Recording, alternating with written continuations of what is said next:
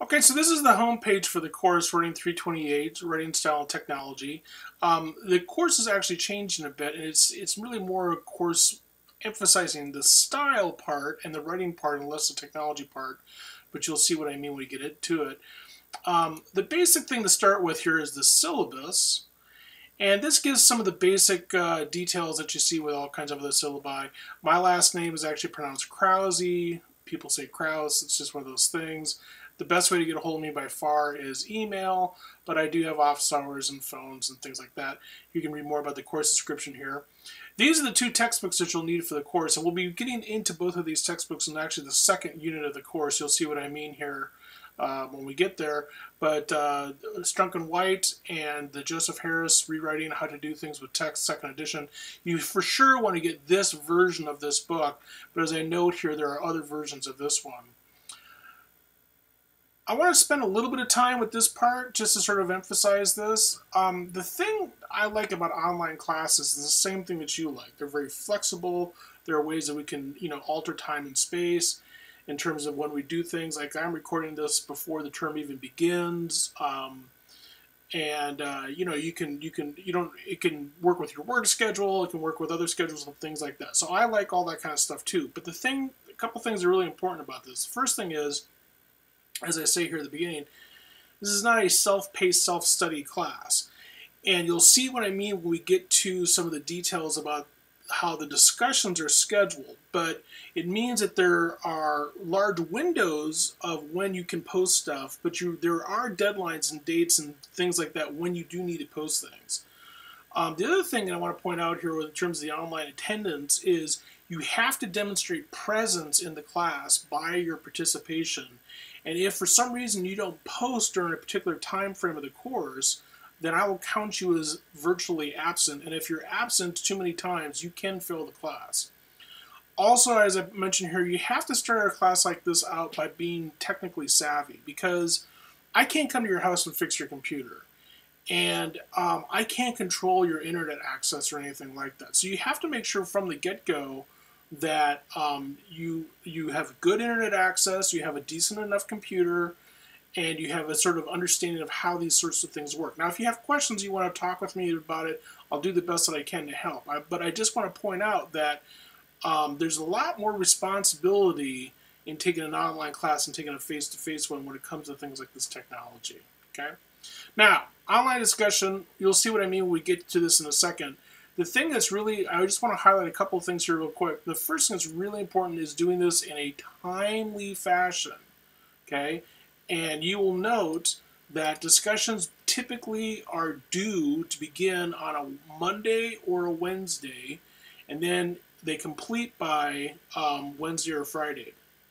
But if everybody waits until the Wednesday or Friday to participate in the discussion, then we can't really have a discussion, because the idea is to have an exchange between thoughts between each other in the online discussion forum. So that those beginning times of Mondays and Wednesdays are really important. I'll talk about that in a second.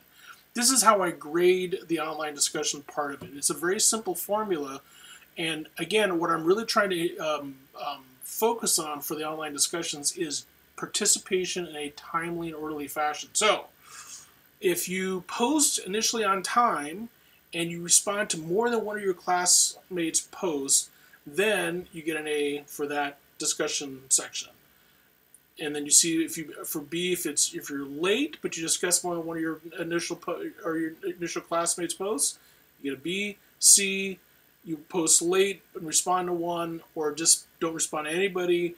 D, your initial post is late and you don't respond to anybody, and F, you don't participate at all. Okay. And then I essentially use these numbers here to calculate how many points you get for each part of the semester. As I say here, participation is worth 100 points for a total for each half of the semester. So in other words, it's 200 points total, as I see right there, but it adds up to being 100 points, then 100 points. Okay. Peer review is worth 100 points, and we'll get to this as the semester gets on, but I just want to emphasize that peer review grade is actually an important part of the class, because I want to emphasize the important role of participating in peer review in an effective way. So there's points associated with that. The writing journal blogs we'll get to very, very soon. I explained this here, but the short version of this is that I wish there was something within Canvas that could that you could use to host individual writing journals, blog-like spaces, but there's not, so we're going to be using WordPress instead. We're going to be using a pretty simple version of WordPress for doing this. You'll see what I mean when I get you to sign up for this. But it's best to think of this not as blog posts where you just write about whatever you want, but rather as writing response journals where I give you a prompt and then you respond to that in a blog post and you post that. The nice thing about this is that once you share your link to your WordPress site with me, I can upload that. I will link that to for everybody, so everybody can see each other's work and respond to it and read it and things like that. And again, I talked a little bit there about grading of it. There's 3 major projects for the class. The first thing that we'll get to is about using ancient style reading, tenets of ancient style to analyze a television commercial, probably something on YouTube. The second part, and this is where the books come into play, is a specific essay project about analyzing how the style manuals and rules on revision, an essay about that. And the third part is an essay about tracing genre conventions, a particular blog or website or something that you can be interested in as a reader and commentator. All the work for the class you'll do in terms of writing with Google Docs, and you'll need to use your EMU Google account to do this. I won't be collecting anything with Microsoft Word, and the reason we won't do that is because Google Docs has very particular advantages in terms of tracing revision, in terms of commenting on each other and things, and also you're already paying for this, so you might as well use Google Docs too. As you can imagine, since it's an online class, there's not going to be any paper. You need to follow MLA style. You need to pay attention to the deadlines. I don't accept late projects unless you tell me ahead of time it's going to be late.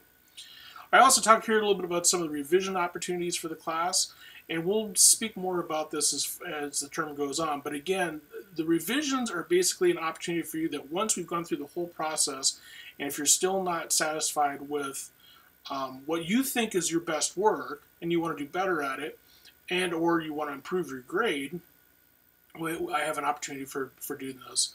I always write this on here in this big yellow red letters just because sometimes things go awry, and that is that in order to pass the course, you must complete all the major writing projects regardless of your grades for any other components of the course, regardless of your grade with missing components. In other words, if you decided, you know what, I don't really care about doing these writing journal posts, I'm just going to blow that off entirely and not do any of it, then you'd fail the course because you have to at least, involve yourself in doing some of that work. And you certainly have to complete all the major writing projects. So in other words, you can't just say, I'm going to skip the paper on writing genre stuff because I don't really care about that, because if you don't do that, then you won't pass. Okay? This is how the grading stuff is set up. It's pretty straightforward in terms of the points.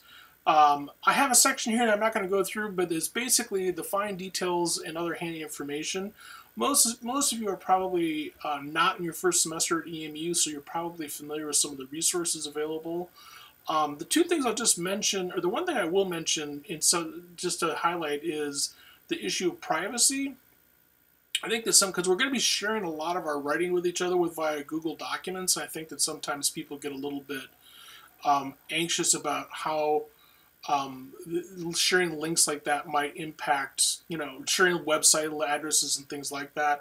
And so just be aware that I don't think that any of this is going to become I don't think your writing is going to be existing in a public space per se, but at the same time you want to be kind of, aware that it's possible that someone from outside the class could stumble across your website, your WordPress site, your Google document. And it's also one of those things where you want to use a little bit of common sense in terms of how you share information online. Okay. The rest of this is pretty standard stuff in terms of don't plagiarize, and also the various resources that are available on campus for you. I'm here to help. If you are running into a problem that you think that I can be of some service to, not only just in this class, but just on campus in general, just let me know. Okay. Okay. That's the highlights of the syllabus. Let me go back to the main home page for the class. What's really important here is that this is how I've organized our course within Canvas. Okay, so this is what this is what your web should look like when you first come to it. You hopefully clicked on that link right there. Eventually, this is going to be links to your WordPress sites. Okay, and I already have one link right there.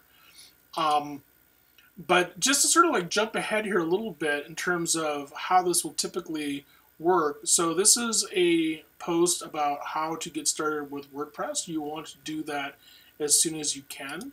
And you'll notice this is week 1, Wednesday, September 5th. This is all stuff you should be doing or start doing on the first day of class, which is Wednesday, September 5th. Okay. And then our first discussion, this is the the first journal blog prompt. This is the second journal blog prompt. You'll want to take a look at those. And then this is really our first discussion about material for the class. So what you're going to want to do, this is actually a little bit unusual because these are a couple of videos, but you're going to watch these 2 videos, okay? And then when you are done with that, what you're going to want to do is post your comment about these videos here.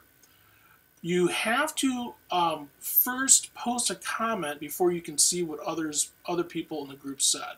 Okay, so what this means is that, and you'll notice, by the way, it says due September 11th at 12:01 a.m. 12:01 a.m. That's because it's really due September 10th. But if I put in September 10th at midnight, I can't do that. So basically, to make it so that you can post all the way up until midnight on September 10th. I set it up like this. But anyways, so that's due September 10th. So what that means is, this is what we're doing today, September 5th. This is what we're doing on September 10th. So you want to continue these things for each of this day. By the end of the day, email me WordPress address, write these 2 prompts, and participate in this discussion. Okay, and then we will continue on that path through the course of the semester.